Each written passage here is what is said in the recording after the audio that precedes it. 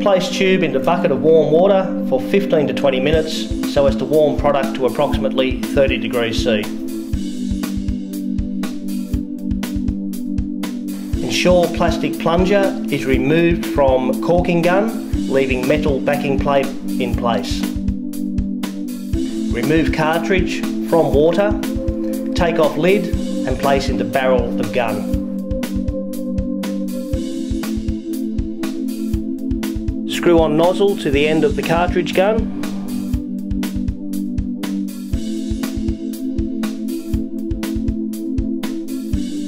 Pump trigger until product appears. Place nozzle into pipe and continue pumping paste until flow of water has stopped. Level off material using hand scraper.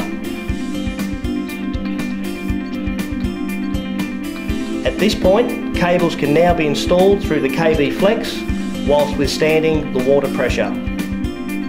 Look, no leaks.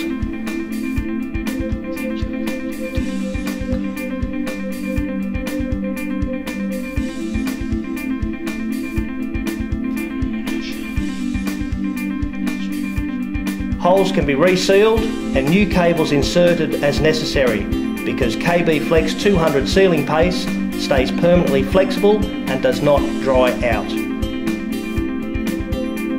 We will now remove the sealing paste to show the pressurised water flowing back through the pipe.